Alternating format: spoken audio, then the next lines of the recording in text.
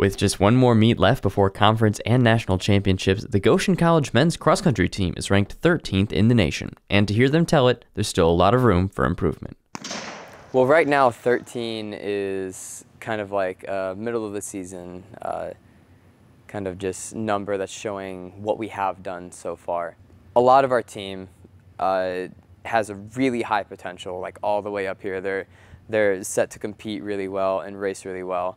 And some of our men are still reaching for that and haven't quite gotten to the point where they are supposed to be. I think that being ranked 13th is accurate to what we've done this season, and I think that we have the potential to finish much higher than that. In their most recent meet at Bethel, the men's team finished 4th overall. Oftentimes, the top runners don't compete at the Bethel Invitational, but this time, one of them did.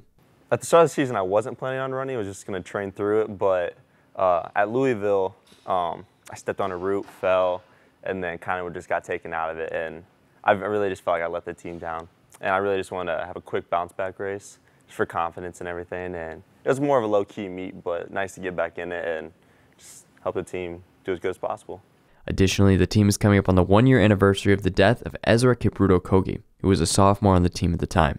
They've taken a moment to reflect and carry on his legacy. I think that everybody kind of has had their own process with it.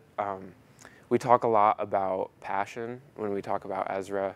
One of his last conversations that he had with Rustin about running with passion, like running not because you're trying to prove anything or any other reason, but just that you love to run, you love to compete. Every year, Rustin comes up with a theme for our entire season. And so this year's theme was passion.